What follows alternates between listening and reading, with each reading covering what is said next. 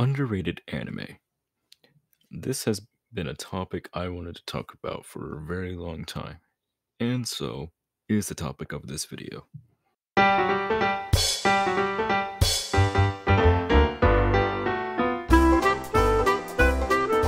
Hello guys, Retrobari here, and I'm here to talk about why some animes are very, very unappreciated. Yes, I know why some animes have been ignored. Some come out when a more popular one is out before it, and or people just don't want to watch it. Now, I, for one, like fantasy anime. And there's one I think didn't get enough love from the anime community.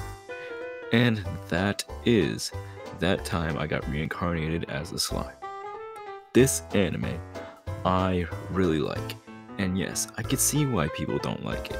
The animation is not as great as, say, My Hero Academia, but the story behind this anime I like because it's not like SAO. It is different. Now let me explain.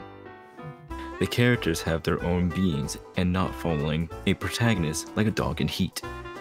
And speaking of protagonists, this one is a fucking slime guy. Yes, you heard that right.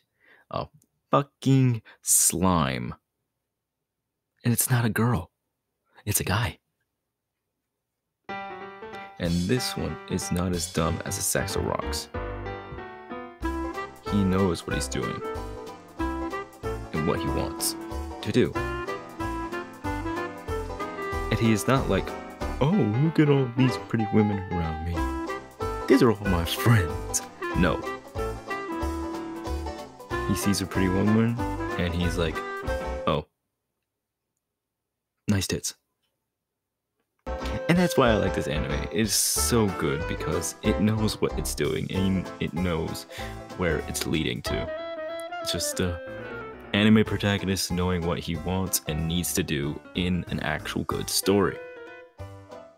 Now, let's move on from this anime to another underrated anime. The second underrated anime that personally is my favorite is Interviews with Monster Girls. This anime has amazing animation, good voice acting, and it's actually a good written high school anime. Just with monster girls. By the way, the Dulhan is the best girl. I don't want to hear it from no one or anybody else. She is the best. Anyway, the main protagonist in this anime is a teacher that, you guessed it, interviews the Monster Girls students. Because he wants to know more about them and how they function in a regular day basis. And the story for this anime is actually very sweet and charming. So if you want an anime that will make you laugh and feel warm on the inside, watch this anime, and it will make you feel better about yourself. Trust me, I'm a voice actor. I know what I'm talking about. Smile. Anyway, enough blabbling from me. I think this is a good way to wrap up this video. I hope everyone enjoyed my little rant/topics video, and if you did, make sure to give this video a like, comment, and subscribe while you're at it. And as always, I'll see my Retronians in the next video. Bye bye.